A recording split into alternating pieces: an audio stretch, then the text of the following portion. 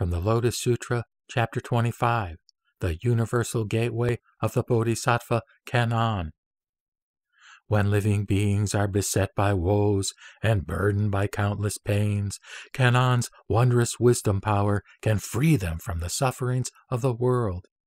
In full command of transcendent powers, widely practicing the skillful means of wisdom, in the lands of the 10 directions there is no place she does not manifest herself.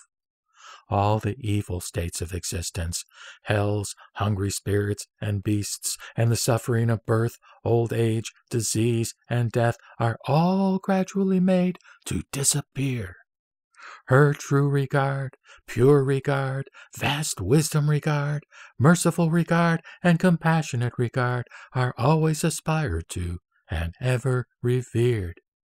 She is a pure, unclouded beacon of light, a sun of wisdom destroying all darkness, a subduer of the winds and flames of misfortune, a light shining everywhere in the world.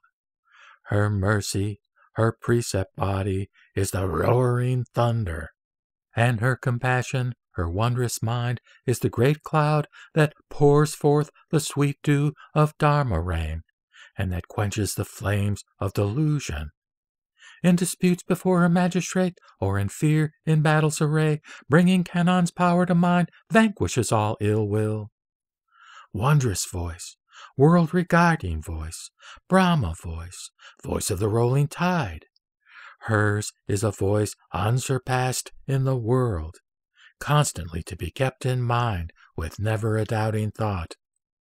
Regarder of the cries of the world, pure sage who surely becomes a reliable refuge in suffering and agony, danger and death, is endowed with every virtue, and beholds living beings with compassionate eyes. She is a boundless ocean of blessings. Humbly let us revere her. Namu Myoho Renge Kyo. Namu Myoho Renge Kyo.